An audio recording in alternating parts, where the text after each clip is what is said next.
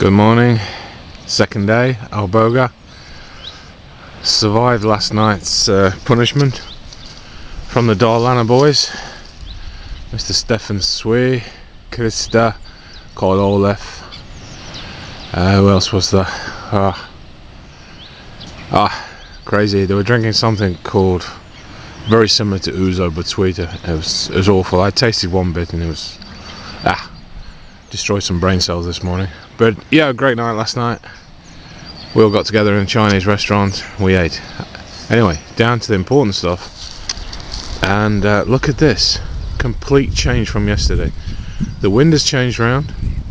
And now we have slacks on the inside. Slacks in the water. We didn't have that yesterday. The water has dropped considerably. The water has been more clearer. It can only mean one thing. It's got to be better fishing today. It's so similar to last year's first day. Yesterday was awful. People couldn't control the floats against the downstream wind. But today, things look hopeful. I'm really hopeful that the guys can catch a few fish today. We'll see what happens.